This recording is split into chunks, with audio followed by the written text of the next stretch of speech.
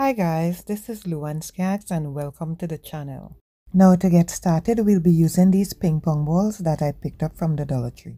Now we need lots of these balls. Now we'll be making some holes in the ping pong balls so that we could pour in concrete. Now we need to have sharp blades for this, so I broke off the top of the blade so that I could have a sharp blade. Now we don't want to push into the ball like this. We want to hold the blade at an angle so it would be much easier to cut the ping pong balls. Now if this is your first time here, consider subscribing and press the bell icon so you could be notified whenever I upload a new video. Now I picked up these from the Dollar Tree, but the bag that came with it was not that strong, so I'll be using these bags that I picked up from on Amazon. Now to put them together, we want to put the bag on the inside piece and measure how much we need.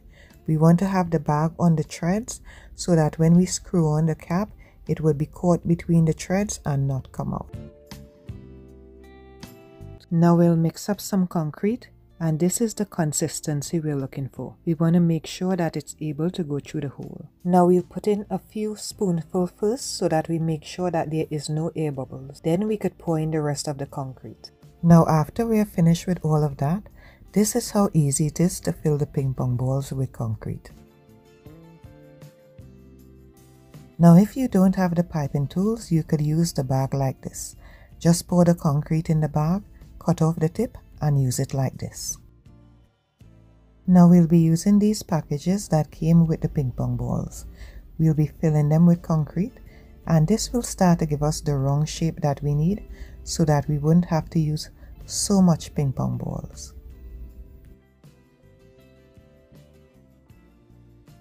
Now once we have the concrete in our ping pong balls dry, we would mix up some concrete, and this is the consistency we're looking for.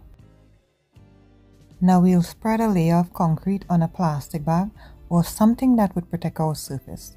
Now we'll place the cut side of the ping pong balls into the concrete, and this would form the base of our side table.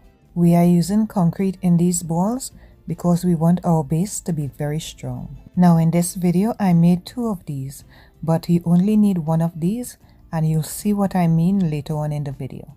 Now once they're dry, we're going to be mixing up some more concrete, and this is the texture that I want this concrete to be, because I'll be using some of this shredded paper in the concrete to make it stronger. Now the paper shredder that I use would be linked in the description down below. Now I'll put in a handful at a time and mix it until I get this consistency. Now I picked up this wooden dowel from Walmart and I cut it to 25 inches, and this is what we'll be using in the center of our side table. Now we'll pack the concrete and paper mixture all along the base and up the wooden dowel so that we have all the strength that we need for our side table. Now this is the reason why I said we didn't need to have 2 of these concrete base, because this would be covered up with concrete, so we only need to have it for the top. Now to keep the dowel in place while the concrete dries, you may have to lean it up against a chair or something so that it could dry straight. Now we'll finish filling up the base with concrete and carry it all the way to the top. Now we will take the half of the concrete balls and stick them in the concrete before it dries.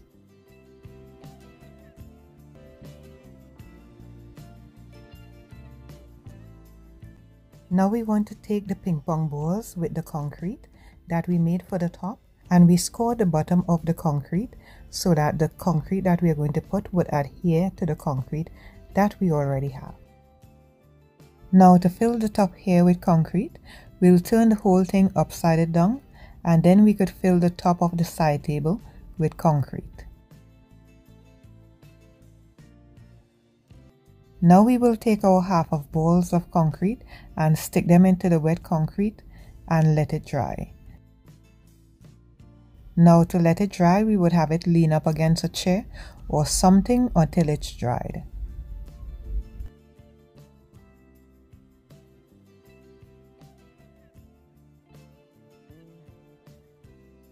Now once it's dry, we would take our E6000 along with our hot glue and glue our half of concrete balls all the way down the base of our side table.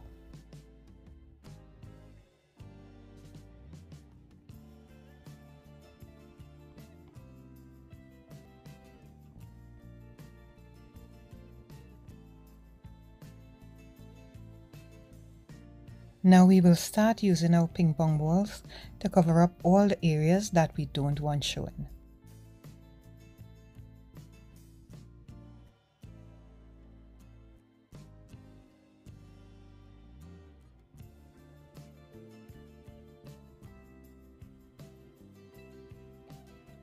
Now the reason we use the half of concrete balls, besides just giving it strength, is that now looking through the ping pong balls, we could see round shape already shaped in the middle. So that would help with us not using so much ping pong balls.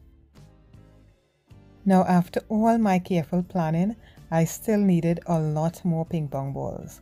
So I ordered these from on Amazon and they are cheaper and a lot stronger. Now when you press in to the ball from the Dollar Tree, this is what happens. Now this is what happens when you press in to the ball from on Amazon. It is much more firm and you could see me doing the two side by side, just how different they are. So the quality is vastly superior on the Amazon ball versus the Dollar Tree ball. And it came out to be a lot cheaper as well. So this is one of the rare times where it was cheaper to get the ball from an Amazon and you get more. So it's not always cheaper at the Dollar Tree. Now before I finish putting on the ping pong balls, I want to put something in the bottom so that it wouldn't scratch the floor. Now it's very heavy because it's all concrete. I want to use E6000 because we want it to be strong and not come out. Spread it all over to keep the fabric in place.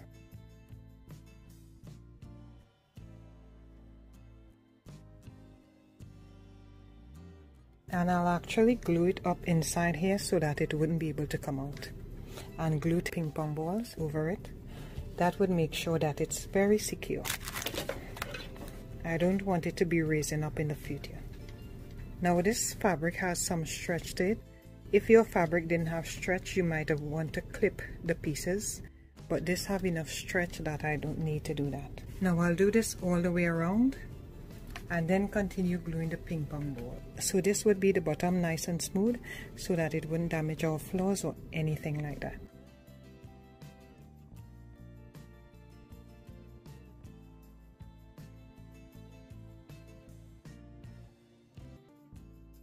Now we'll continue gluing the ping pong balls onto the fabric and onto the concrete.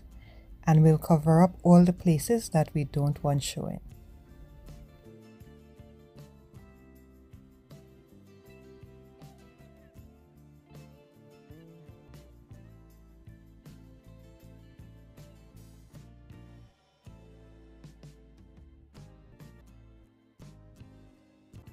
Now you will keep gluing on your ping pong balls until you're happy with the shape that you want.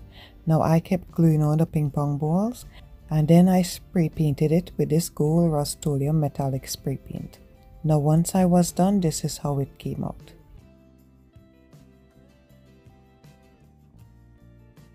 Now for the top of the table, I used this glass that I picked up from on Amazon and it's very heavy, so I had no need to glue it down. I just rested on the top of the table. Now if you have small kids, you may want to glue down yours, but since I don't have small kids, this works fine for me. Now guys, I really like the way that this side table turned out. And you could make it in silver, you could make it in gold, you could make it in whatever color you choose. And I would really love to hear from you guys in the comment section down below if this is something that you like and if it's something that you'd like to try out.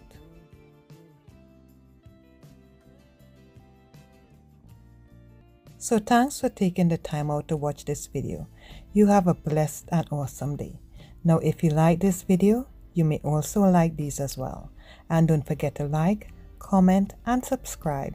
See you in the next one.